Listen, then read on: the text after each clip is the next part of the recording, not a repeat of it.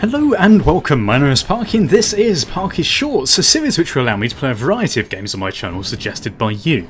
Every few episodes I'll play a new game, and if it gets a brilliant response from you guys, it may be played as a full series on my channel.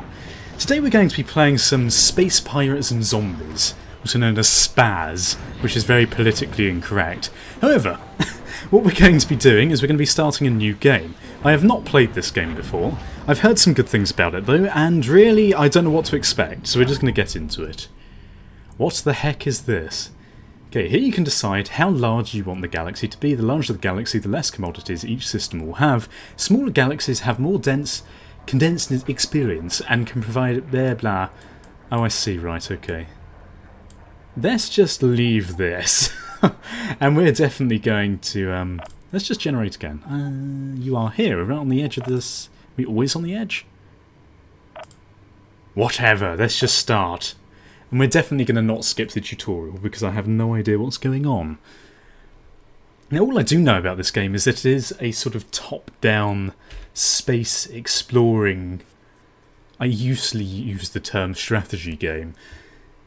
And really, to be honest, I'm just going to be learning alongside with you, unless you've played this game before, which I'm sure many of you have, but I'm a complete noob. And please excuse me today, because I may be slightly less than with it, because I've literally just stepped foot inside my house after doing an exam for university. Shh, shut up. A seemingly infinite distance. Even the speed of light is dwarfed by the unimaginable scale of our galaxy.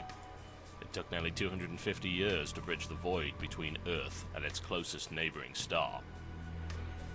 Total Biscuit? Is that you? I've completely forgot that he did this game. Folding of space-time, but relied on the use of warp gates. Massive drone ships journeyed through deep space for centuries, deploying pairs of warp gates which allowed instantaneous travel between connections. So it's kind of like a shit version of Stargate. Wonderful. Warp-gate travel had not become commonplace until the discovery of a stable element, number 126. This element contained bizarre, transmutable properties, allowing it to be reconfigured into different forms of matter. This made it the most valuable and sought-after commodity in the universe. Mankind quickly became completely dependent on element 126, which the first miners named Res. That sort of doesn't work with the God Particle thing, but whatever. Due to the increasing demand for Res, the Warpgate network became privatized. Anyone with ample funding was able to deploy new and unregistered warp gates. Like a new gold rush, convoys of miners traversed the expanding warp network looking for Res deposits. This drove them closer and closer to the galactic core, where Res deposits became richer and richer. Good to know. A growing number of isolated colonies became unmanageable. As the unique ecologies of each discovered planet intermixed through trade, potential pandemics became a concern. The United Terran Alliance was formed to control interplanetary contamination. They moved to heavily restrict gate access. Military blockades began to screen all trade ships traveling between gates, attacking any unregistered ships that attempted to use them. For a time, the UTA was able to maintain control, but they soon crumbled under the weight of rapid expansionism and bureaucracy. Unable to manage their fleets and borders, the military hierarchy collapsed.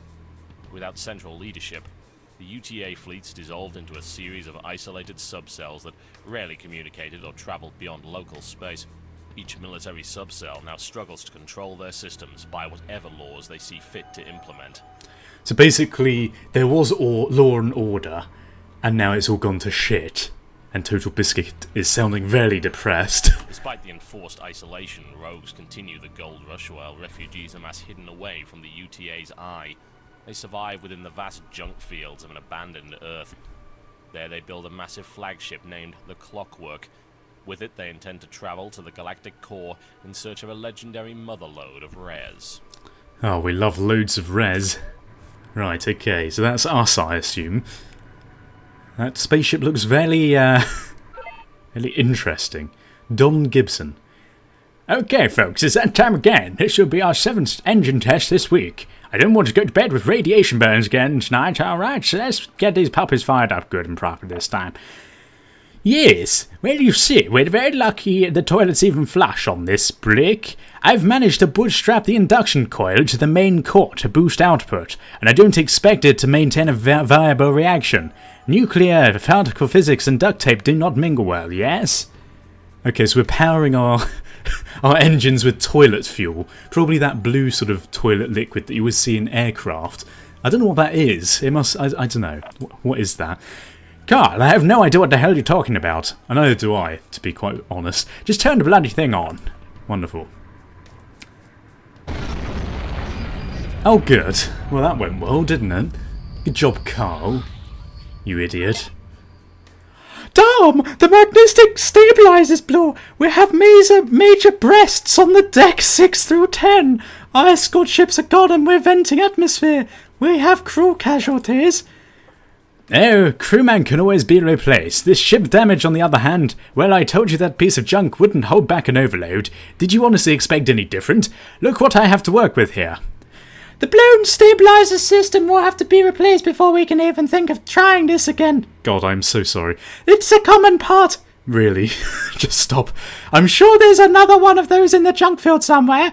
We still have a working hangar, so let's fire up a fabricator system, blah. Okay, push space to build a ship. Hang on, I push space. Oh, I see. Okay. Dear God. Ship's log, no. Hangars, there we go. Design. Select hangar. Right. Bloody hell. And we got like a porta potty looking thing. Oh, I see, so we're actually building the ship, are we? Right. Small mining laser. Sounds good. What is this? Small tractor beam? What is this one, though? Surplus scanner. Oh, yes.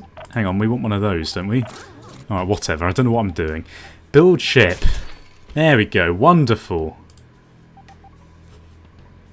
What now? Ship under construction. Right, there we go. Okay, how to fly your ship. Oh, dear God. Hang on, don't do that. W, forward flushters. Mouse wheel orientation. Right, okay, so we want to go over here. Fetch the part. So this is the mining laser left click. And I assume that's it. I sure hope you're there you go. There will be a quiz after. Oh dear God, well, I've had enough of quizzes today. What am I doing again? Nearly everything of importance is marked with the radar, allowing you to see it when it's off screen. Radar indicators will be pinned to the edge of the screen, showing you the direction and or orientation of other ships. If you get confused as to what you should be doing, you can see your primary objective in the ship's log, F1. Just about every menu you can see will have a help indicator. Click the ship there, blah. Okay, so help me so much, please. Return the part to the mothership. Why are there just like random adverts flying around in space? Good to know that even space has adverts in the future. There we go, right. Well, that should fix the stabilizer, but the overload compromised the structural integrity of the ship more than I initially thought. We can't jump on with a breach like this. I've written up an extensive list of repairs that will have to be satisfied before I can conduct another test. Meanwhile, I'll be in my quarters. Let me know when you're done cleaning up your failure. Oh, you've got to be kidding! I really do not hate... I do hate that man. We're going to need to replace more than just one ship if we expect to cut that hole anytime soon. That's unfortunately easier than said and done. The hull damaged res supply. We've lost damn liquor. We've lost the damn liquor. The damn liquor. I need to get drunk to restock before we can build Oh my God. Okay, ship's log. No, we do not want this. We want to travel here. I am so sorry. This is probably an awful video. Or it might be incredibly... Oh, whatever. I contacted the mining base. They've all drunk an industrial paint stripper, so it wasn't too hard to convince them to let us harvest some res. Well, that's not nice. They're probably going to die. God damn it, Elisa Young. Are you related to Colonel Young from Stargate Universe for any chance? God. We'll have to be very careful around here. The mining base is automated and we won't think twice about slicing us in half with that mining beam. Let's siphon what we need and move on. Your prospecting request has been granted. Please refrain from tampering with the automated mining systems. If you happen to be exposed to the vacuum of space, please proceed to the nearest Eve wash station and oh, Jesus Christ, I'm butchering this like normal. This should be interesting. That asteroid they're drilling into is even more dense than you, Elsa. There's no way we can crack it. One station-class core mining beam can't near the... Maybe you should read this. Yeah, probably. Okay, so it's too slow to scout for res on its own, so it deploys short-range beacon that can transfer ships and res back and forth.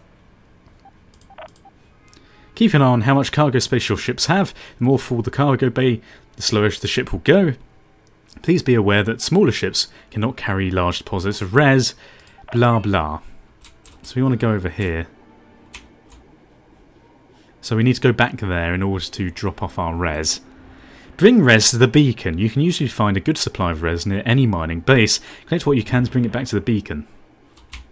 Oh god, I would assume it'd be bad. Oh no, you can fly over these. Oh god, yeah, we probably don't want to go in that though. So we're basically waiting for this mining base to chop bits of this res off, and then we're just going to grab it up.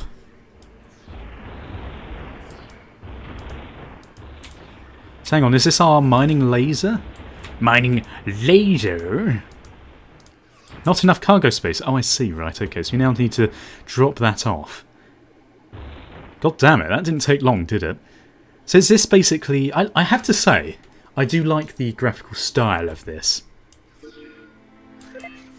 There we go. So now we can go back and grab some more, which is wonderful. So these people... Basically, the storyline is what? We want res. And these people have drunk Paint Stripper, and they're going to die. But we're laughing at that because it is apparently really funny. And we're just stealing their resources and their hard-earned cash. They'd probably go home that night and be like, I'm really sorry. I don't know why they're a woman or the queen. I'm really sorry, but wifey, I have not brought home enough res, so our child is going to die of the plague, space plague, that definitely exists. I don't even know what's going on anymore. We're going to get this, though. Bring res to the beacon. Can we mine this ourselves? Of course we can't. So let's go and grab all these other bits that have flung off the side.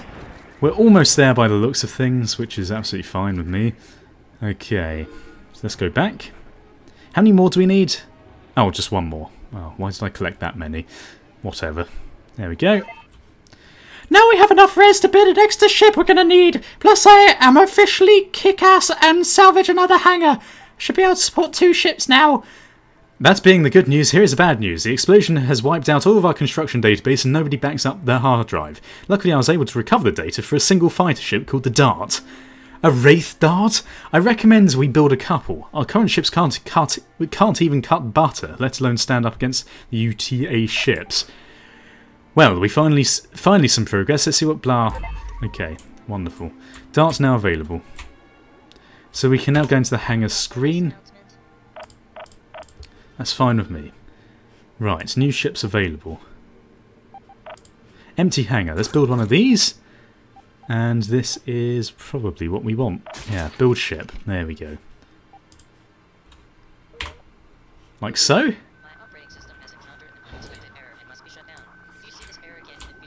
Oh, hello. There you are.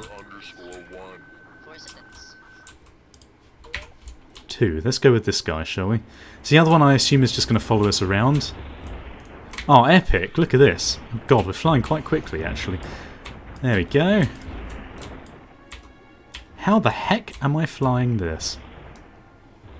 Oh, I see, and then you need 1 in order to pick this up. I get it. Yes! I get the game. I know how it works. There we go. And then we pick it up with this one. Not enough cargo space, because we're already full, apparently. Build 2 attack ships. Start. Okay, F3. So we need another one, do we? Apparently. So we're getting rid of this? Alright, well I assume so. Refit. There we go. Build 2 dart ships. Yeah, it must be. I have no other idea what we're supposed to do. Right. There we go. Well, there we go. Our fleet is significantly less pathetic now. We got what we need. Let's get out the hell of there. Mac! So, you want to pick my stones and run off, do you? Well, you go right ahead there, missy, but don't be hearing me out first. You'll help kick those UTA boys out and Jimmy and stuff. I suppose we can trust these people, providing you have any money in your pockets. I'm not really sure what we have any choice. Repairing the clockwork without their help is going to be difficult. You should read this. Okay, we're free to switch between any ships using the number key. Alright, I've already discovered that actually, so that's good. So, dock with the mining base. Let's do that. That sounds like a good idea. So can we have got a capacity, but it's only of 2. Okay then. Okay, welcome. Feel free to browse our strocks. We're always looking for able-bodied workers. Take a look at some of the existing employment opportunities we offer. Okay, so we got one of, well, it's a good idea to pick up primary missions. Get you close to reaching the galactic core. Okay, we'll take the primary mission. UTA have been confiscating the cargo from some of our mining ships in an attempt to use it to establish a lookout post in the area. This is not good for business. We need to destroy their supplies and force them to restock somewhere else. They should not be heavily guarded. Sounds good. Let's leave this station. Right, well, it seems like a good place to end it. God knows what the fuck is going on here, but if you enjoyed it and want to see more, then please feel free to leave your support in the comment section below and the likes. I'm going to go and have some sleep now because I've just done a really difficult exam. Goodbye, awkward, awkward goodbye, awkward.